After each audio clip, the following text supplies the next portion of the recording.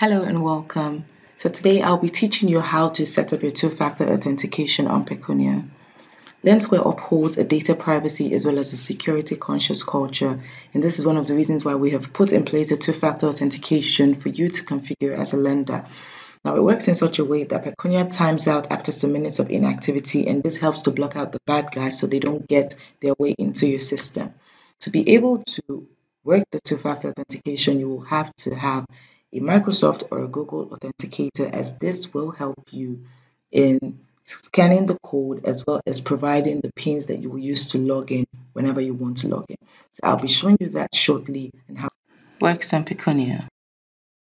So I'll log into Pecunia and I will navigate to the settings panel. Remember, the settings column is where all the organization profiling, settings, support, social media is done. And under the settings, I'll click on preferences and I will have the two-factor authentication under the general column. And here you're about to activate. Yes, I want to activate it. At this time, you already have your Google or Microsoft authenticator on your phone or tab or whatever device you're going to use to scan the QR code. So yes, activate. And the code appears and I will click on scan a QR code. So when this is done, I will proceed and impute the figures that I have been given on my phone.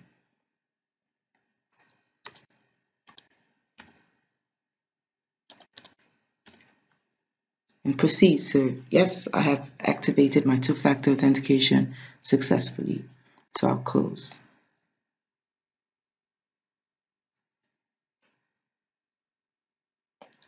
Now that is done. Now whenever I want to check it or log out, when you want to log in, it will request for the two-factor authentication.